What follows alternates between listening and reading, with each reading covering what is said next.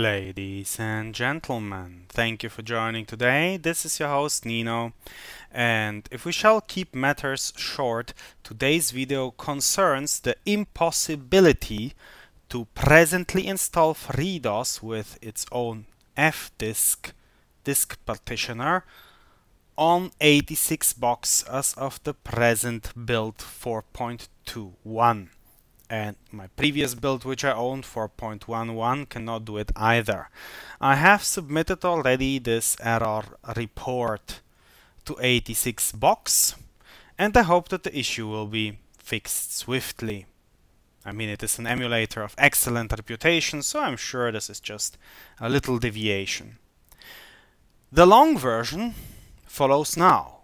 A hopeful begin of an installation which once again ends like the Titanic. So enjoy if in the mood, and otherwise know what not to try. Maybe Kemu will fare better, but that we shall explore in a future video. The will of the people, ladies and gentlemen, has always been of utmost importance, and this channel treats its viewers with respect. And DJ Briscoe remarked on one of my previous videos that it would be nice if I could show how FreeDOS is getting installed and to keep things, simple. So here I am at the freedos.org website, ready to grab the media or to suggest to you which media to grab, because guess what, I got it already. And we shall be going here for the legacy CD for the older hardware. As you can see, that's actually a zip file in the lowest line on the screen. And when you unpackage the zip file after download, you're going to get here also a boot floppy image. So this is the media we need, and now we shall proceed towards installing it. Now, a couple of remarks need to be made before we really plunge into things. I understood that DJ Briscoe does not particularly like Kemu. I mean, fine. We all have preferences, and it is true that Kemu did become quite complex over the last like 10, 12 years, something like that.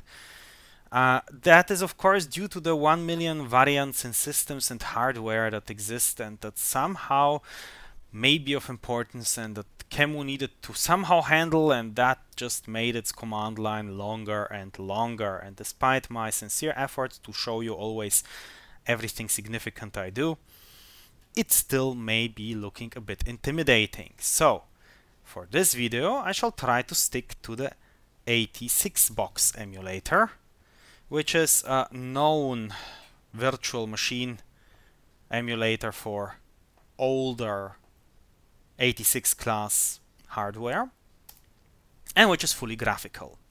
Nonetheless, we are working here first in a virtual machine, performing a virtual installation on a virtual hard disk and everything, right? And putting this on pause. And you will need to put the results of this virtual adventure onto your physical disk. That means flashing the image. That is a step which is operating system dependent. On Linux that's terribly easy. On Mac OS I would regard it as easy too. I would estimate, I have never done so, I hope there's no authorization getting in the way. And on Windows there are enough image writers, though Windows doesn't actually have such equipment as Linux does have from nature on to do so. In particular, it does not let you simply dump things onto device files, right? If I'm wrong and there's a way to do that nowadays with onboard tools, yes, please correct me. So that you will still need to figure out despite whatever I will be showing you here.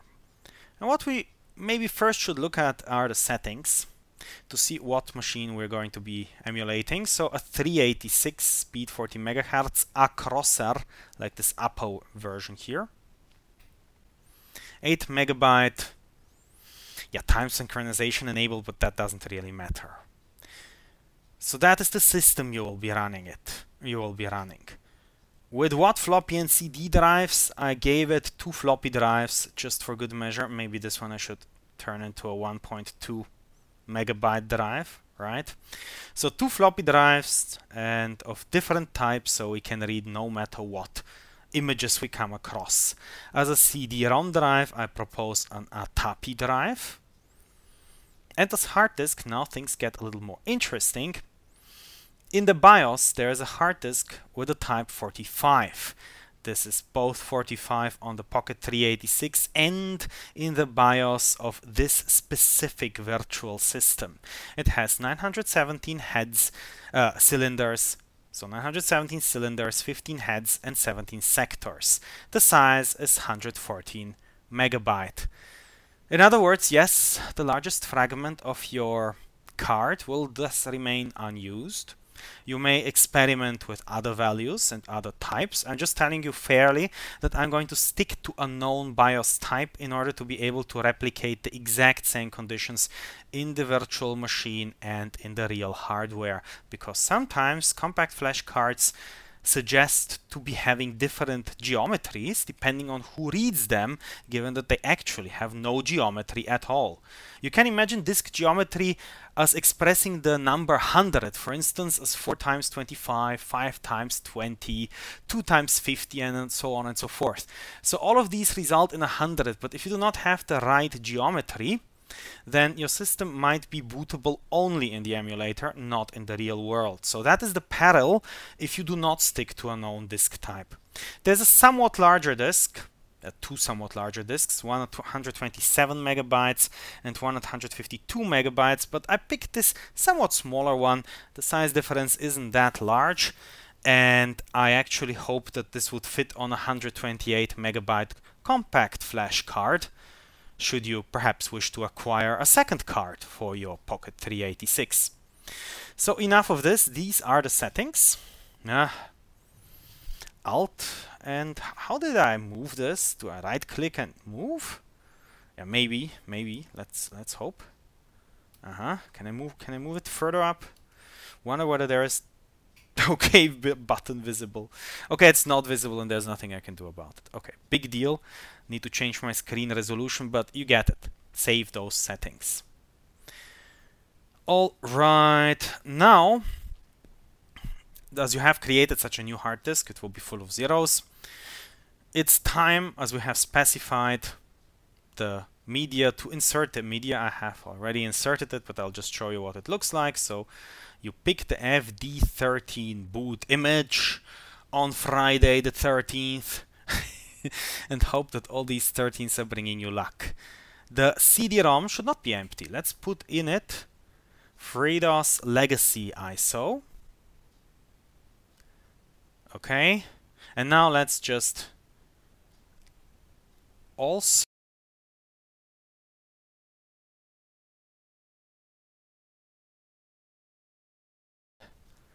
let's play. Let's reset it. Yes, reset, and then let's press delete. Pressing delete here. You're going into the standard CMOS setup, and as I have done here with page up and page down, you can change here the disk types. So you see 46 is the bigger disk. I went for 45. Then press escape, and then go with the arrows to save, exit, save and exit, and then you should be having a machine believing to have the correct geometry we wish, and which should be able to boot from a floppy image. So here we are seeing this geometry recognized as well.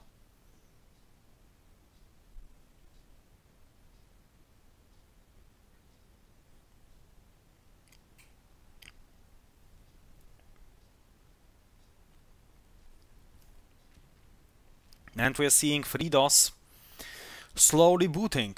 Slowly, because as opposed to Camu,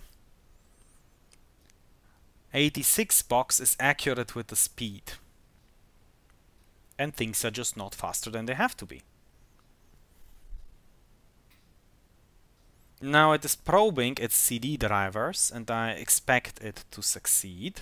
Yeah, there we have it.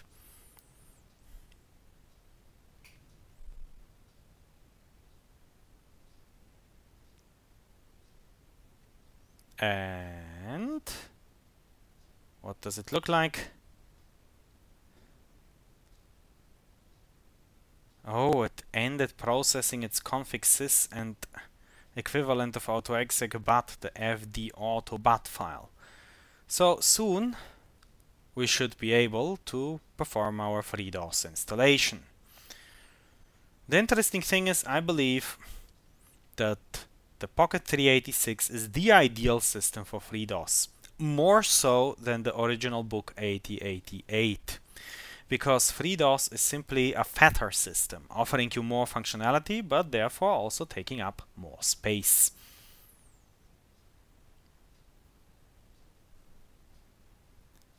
What is my preferred language? I shall stick with English. Enter.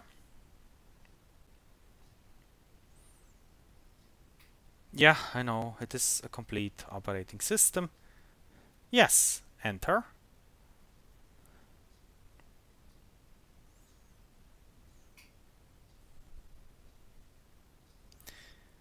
Now, let's say, yes, partition drive C.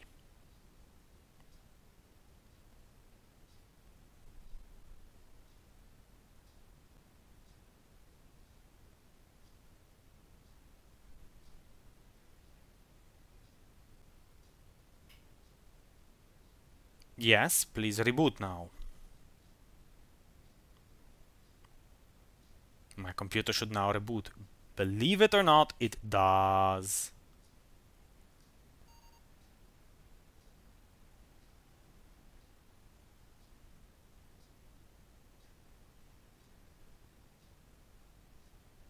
I don't understand why this is happening. We're having here a legal partition table, drive 0, sector 0.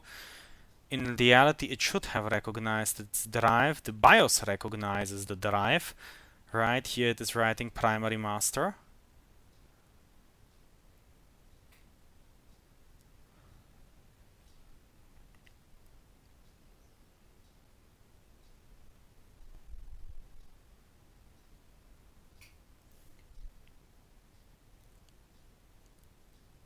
So attempting to use its CD driver, this is all going to work.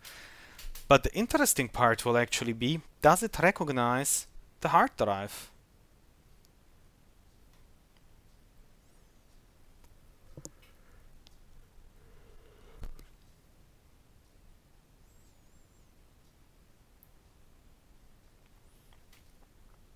Now comes the moment of truth. We are through with the processing of the config sys and fd auto bat file, the fd config sys one.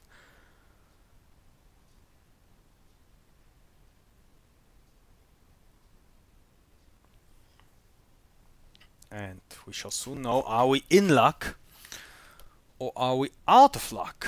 And when we are out of luck, I will be trying another drive geometry, hoping that that may have been the issue. And if that doesn't work, then maybe we have to resort to manual handling of the situation. What is my preferred language? English. Yeah, I want to proceed. Continue with the installation. Yeah. See, it failed. It should have now recognized the partitions. And as we saw the weird window before, it may very well not have been able to partition. So, I'm going to close now 86 box, and I'm going to investigate that. See you in a moment. Ladies and gentlemen, the situation became just a lot more interesting after I tried a lot of media and virtual machines.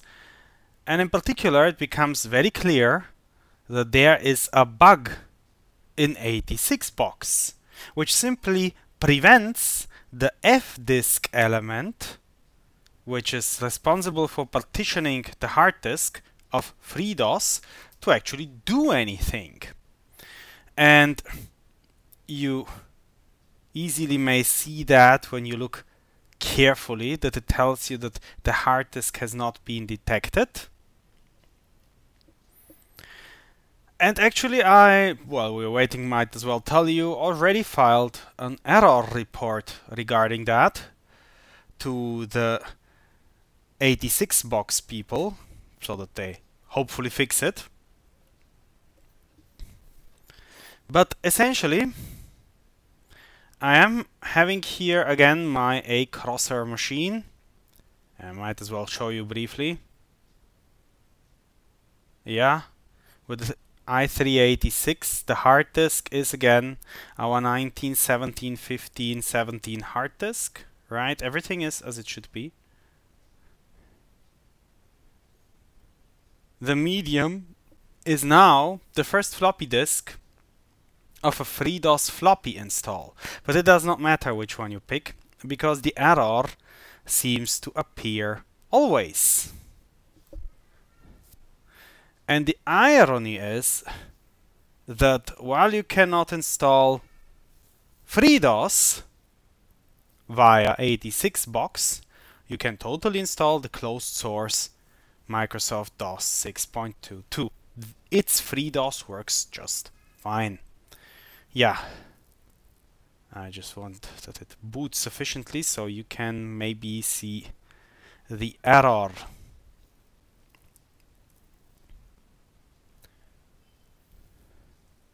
Nearly there, nearly there. Yeah. Now, do I want to do this dangerous overwriting thing? Absolutely. I do. I press enter. It enters the phase of automatic partitioning and then fails. And that is visible here in the lower right corner of the FreeDOS install.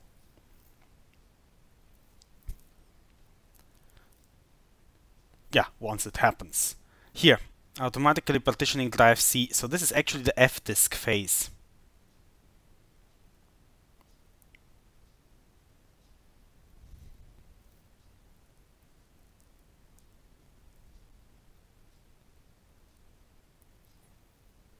The disk is there, it is completely readable, it has all permissions properly set. It was in fact created by 86 box. Here you have it, no fixed disks present. So this is why it fails and where it fails. So it cannot partition your disks. And I tried several variants of machines, like, I don't know, certainly like a dozen. I tried, here failed. You see that? So this really kills it. Okay, I can actually close that. I can show you something else. If we now go to this disk we were so interested in, the one we created, the one we intended to use, etc., etc., if we open it with a hex editor, then we see nothing. In other words, it's just a field of zeros, begin to end, with not a single byte having been written by FreeDOS. In other words, the only way I could suggest to install FreeDOS now onto this virtual image will be over QEMU. It still might be nice that we created that raw image through 86 box, so we have an image of the precisely proper size of 917 cylinders, 15 heads and 17 sectors. But we will not be able to continue the installation in here. So today's video ends in failure, but hopefully it has been an educational and interesting failure. So thank you for joining. Be aware of this limitation of 86 box, that you cannot install with it FreeDOS as of the present moment. And let us go onward to further adventures. I'm very sure 86 box will be very swiftly fixed by its very intelligent community. So certainly we will be able to replicate that experiment with more success and a better install in the future. But until then, we will have to resort to QEMU and the lowly details of the command line. Such horrors, however, you can expect in the next video, to which I hope to greet you here soon again. If not a subscriber yet, I hope you might consider joining this friendly community. And so with this, I kindly thank you for watching, wish you a wonderful time, see you soon, and goodbye. Post dictum. the bug I filed has been closed as not an 86 box bug, but a FreeDOS bug. And what this developer kindly elucidated regarding FreeDOS is a little disconcerting, because he states that FreeDOS is relying upon functionality that in such old BIOSes is not present. But at the same time, 86box is trying to emulate a real world machines here. And so it might mean, but you judge whether this is indeed the case, that there might be some real world machines onto which FreeDOS will not install. So I wanted to make a note of this here, should you run into any difficulties installing it.